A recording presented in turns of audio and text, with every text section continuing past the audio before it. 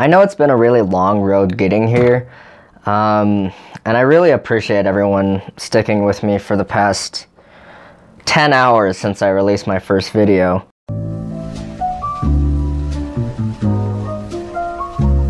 So I'm gonna keep this short because there's no new thing I made to show because I made this video like 10 hours ago. But I really appreciate the amount of support I got for it. So I'm making this video first and foremost to thank you guys because it's been great. But I'm also making the video to see what you guys want me to do next. I've been reading through the comments for about an hour now, and it seems like a lot of people want different things. So what I'm thinking is that I'm going to do a more in-depth video on how this whole system works. Surprisingly, people were actually interested in the inner workings of it, so I think I'm going to do something like that.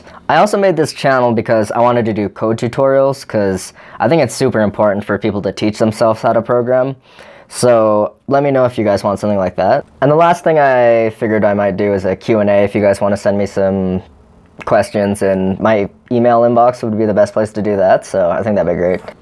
Alright, so in the time that I was editing the video you're watching right now, we hit 2,000, then 3,000, then 4,000, and now we're at 4,500 subs, so I guess this video counts for those too. Alright, I'm gonna wrap things up pretty soon here, but I want to remind you guys I got Twitter down in the description, follow me on Snapchat down in the description. I don't want this video just to be me talking to a camera. I know that's pretty boring, so we're gonna go through some of my favorite comments from the past like 24 hours. I really like this one because there's an implication that I'm smart. I always appreciate those. This one's in response to me leaving Northern Arizona University. Why are you leaving? Did your parents die? What kind of question is that? This one, oh, nope, take that off. I don't want anyone thinking about that.